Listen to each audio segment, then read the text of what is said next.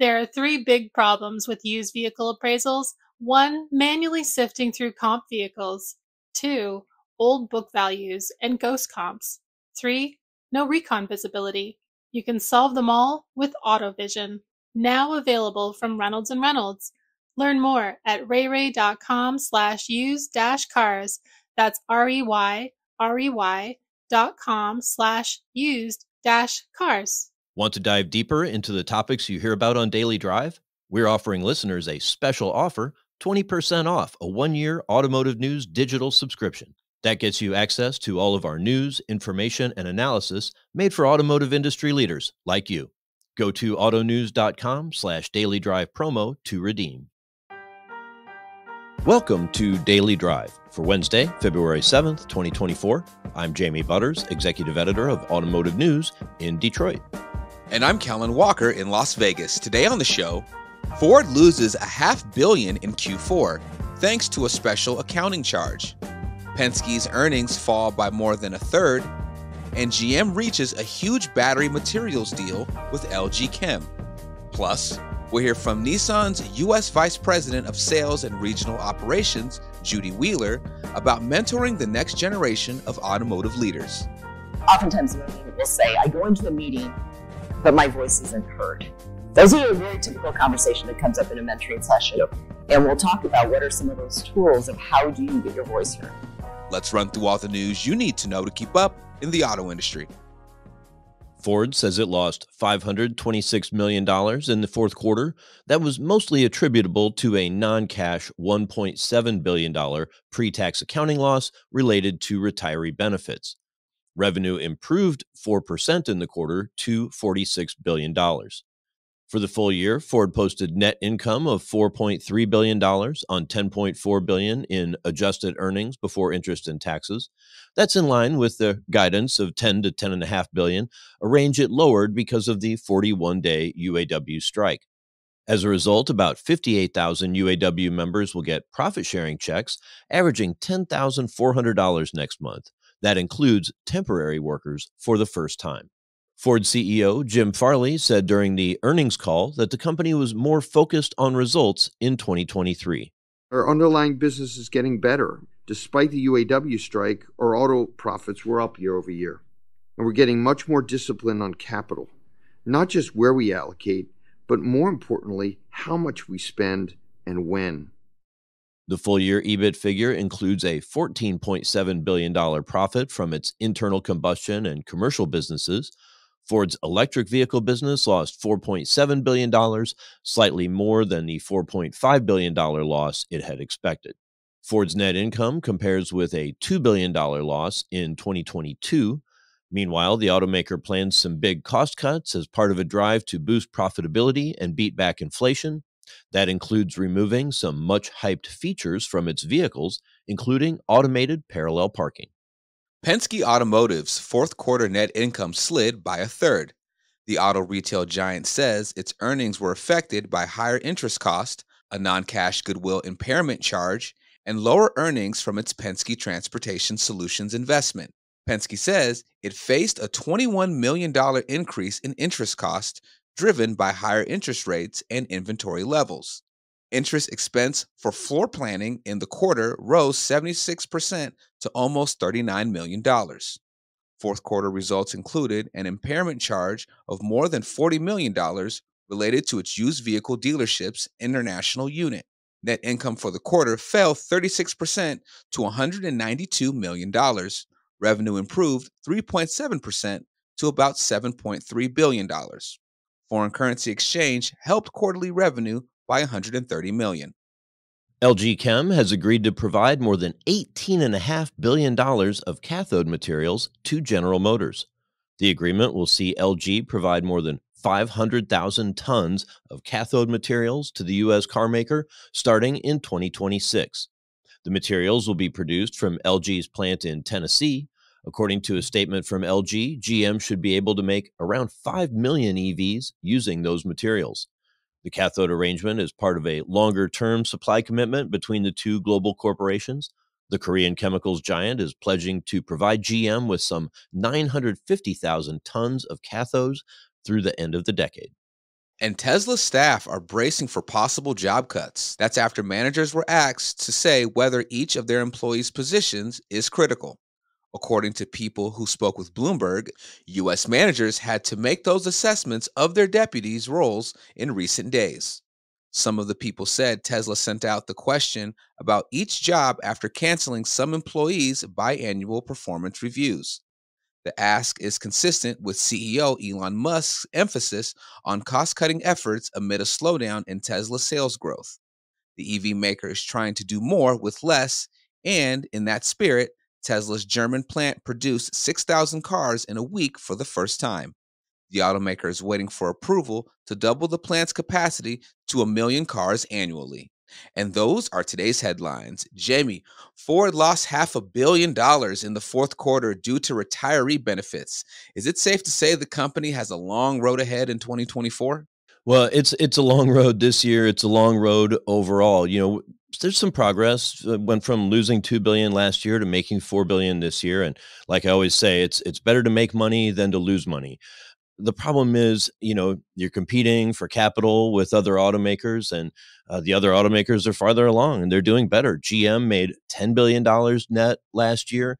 Toyota made almost $10 billion net just in the fourth quarter. So Ford's got a lot to do on quality. They've got a lot to do on cutting the losses in their EV line while they continue to, maximize what they can with the F-150 and their fleet customers. Gotcha.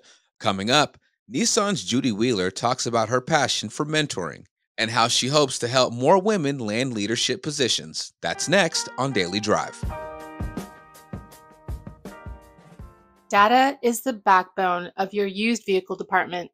You need it to find accurate comp sets and to best understand your market in order to make precise appraisal and pricing decisions. But it feels like you're always struggling to get the information you need. How much time do you spend sifting through comps because there are outliers that don't match the vehicle you're appraising? Do you frequently make manual adjustments to pricing recommendations? Reynolds' newest inventory management solution, AutoVision, can help.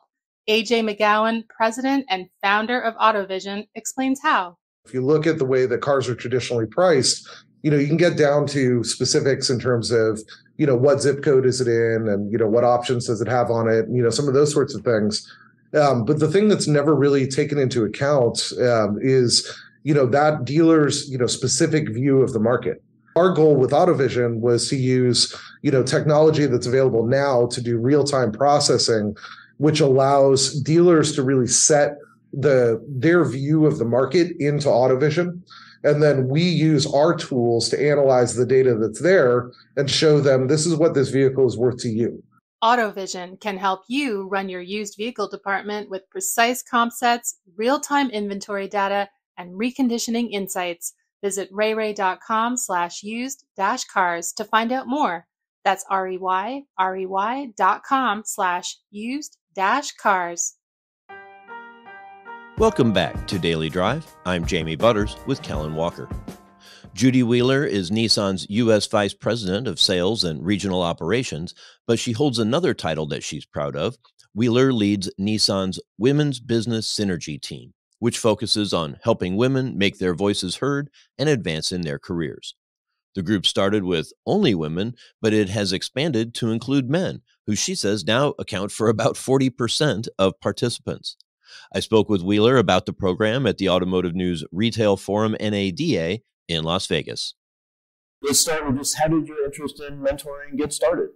Well, there's not a lot of mentors really for women in the automotive industry, and it's not my first rodeo, you can all tell. So I've been in this business 39 years. And I always said when I got to that point where I could put out that hand and help someone else, that I would do it. So in 2003, I'd been on a foreign service assignment with another manufacturer, and I came back to the United States, and I was running the Women's Business Synergy organization for what is now Stellantis. And I decided it was time to do something. And we had about 1,500 members, so I started a mentoring program. In the first year I started it, I actually used an outside agency to kind of help me get it started. And then once we launched that first year and took a couple hundred women through the program, I went, this isn't that hard. I should be able to create something that's even bigger and better. And I have literally done it every year since 2003. So a few hundred people go through the program, and what's really fun about it is it's expanded throughout our entire company now at Nissan.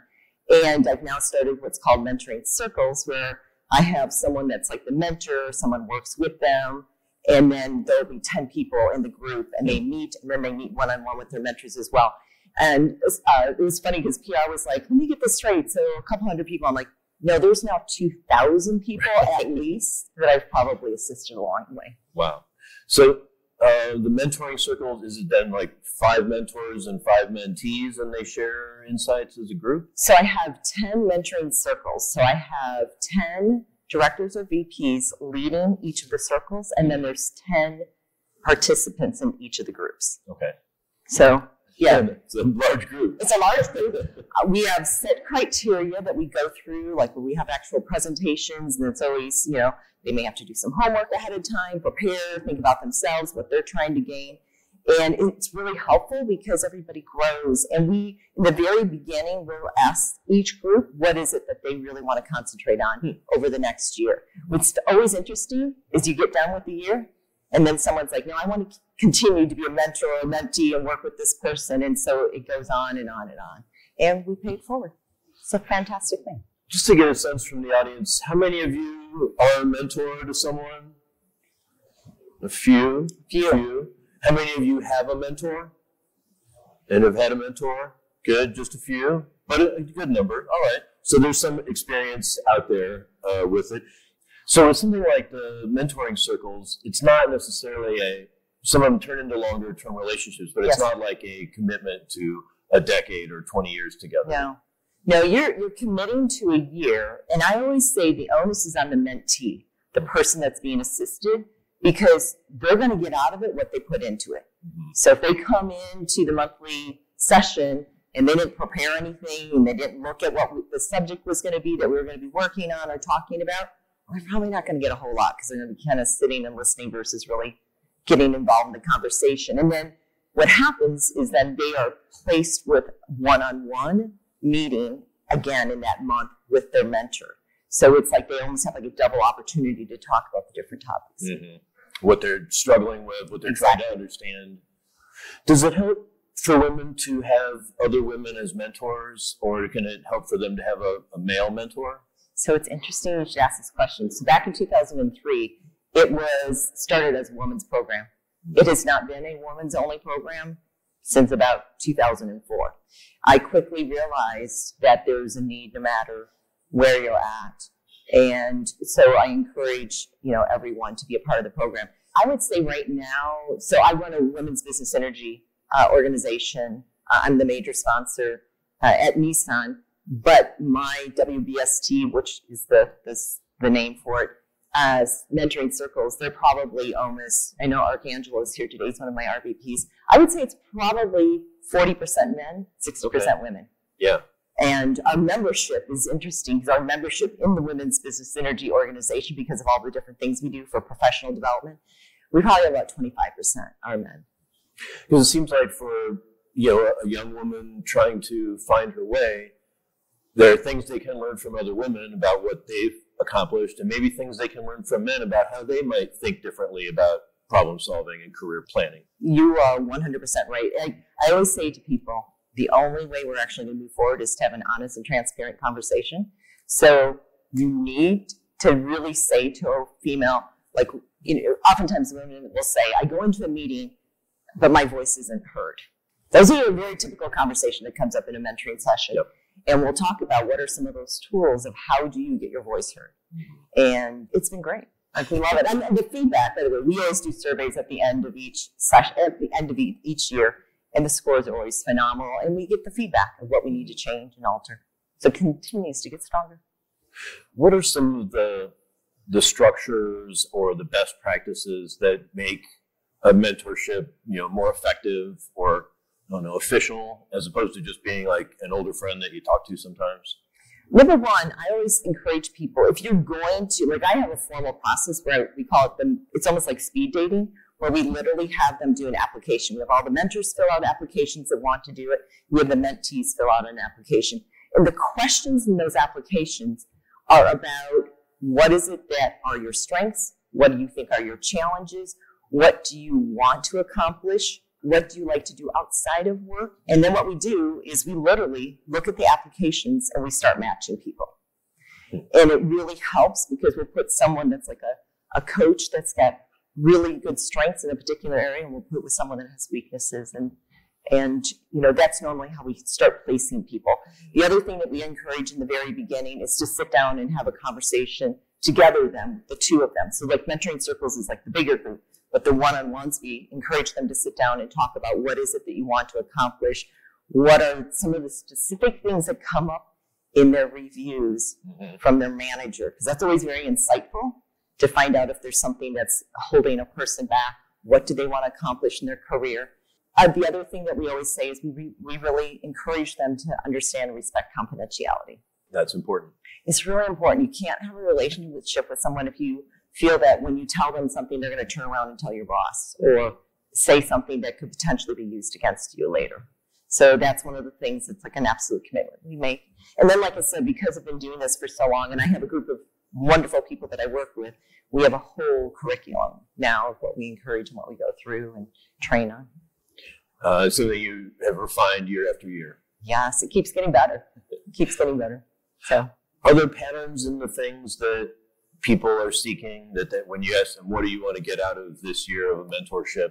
Are there one or two or three things that come up the most? It's changed a little bit over the time. One of the things we're now seeing is, especially, I'm going to call it for people that are having families, they're looking for, how do I do it all? How do I continue in my career, but find that balance? And I think especially after we went through COVID, people were getting greater balance with their families. And then you've gone back into a work environment. So for us, we're encouraged to be back in the office a couple days a week. It's not mandatory, but that's what's encouraged. So it's more for cross-functional. Well, some of the people, then now they were trying to figure out, okay, how does that work to manage my family and what's happening? So that tends to be a topic, especially in the last few years. It's come up quite a bit. And always, it's about career and how do they continue to move forward in their career. And to me, that's more about, you have to have a plan. You need to figure out what your strengths are. What is it that you like to do? What don't you like to do? Are you willing to get further education or learning to continue to improve? So we spend quite a bit of time in that area as well. It's been fascinating to me. This last mentoring circle that I just did a month ago, one of the topics that came up is I had them read a study that had just come in from Harvard. And one of the things that came out was they encouraged this conversation about what's important to you in life and what is it that you really want out of a work environment. Number one thing that came back from every person that was in our group, they wanted flexible work time. Number one, it wasn't pay. It wasn't, I know that I've got a good career path. They wanted that flexible work environment where they could choose. So that was something that I was like, okay, that's a little bit of an aha for me, because that means we need to be open and understanding of that as we continue. And I think most employees have realized that, but it's hard. I don't know how many dealers are in the room here, but I think that's really hard because the dealership environment is not necessarily always super conducive to that. It's depending on what you do at the dealership, especially. But it is something that we've heard throughout the day. And the way some dealers are trying to address it, but it's always interesting to me when we hear the same concerns or the same challenges, at the retail level and for the manufacturers. Exactly. And this is, your programs are across all disciplines, right? It's not just sales or marketing; it's engineers and everybody. So anybody at Nissan can join my organization, and they can come to this. And we actually now, in our regions, our regional offices across the United States, we also have them participating. And that brought a different set of challenges because all those meetings were being handled via Zoom. Yeah. And how do you make that still effective? And what we're finding is it's still worthwhile if periodically you can get that face-to-face in person to happen. Judy Wheeler is Nissan's U.S. Vice President of Sales and Regional Operations. We spoke at the Automotive News Retail Forum NADA in Las Vegas. That's Daily Drive for today. I'm Jamie Butters. And I'm Kellen Walker. Thanks to Automotive News coordinating producer Jake Neer, as well as our own Michael Martinez and Gail Howe for their reporting for today's podcast. You can get the latest news on mentorship, earnings results, and everything happening in the auto industry at autonews.com. Come back tomorrow for my conversation with AutoFi Chief Marketing Officer Carrie Wise about how car buyers shop for finance and insurance products online. Really what we see it as is a way to solve some of these major pain points, the bottleneck at the desk. Yes. Right? How do we enable either your sales team to do more with some management oversight, right? So that we don't have that back and forth to the desk. If you enjoy the podcast, remember to like, leave a review, and subscribe so you never miss an episode.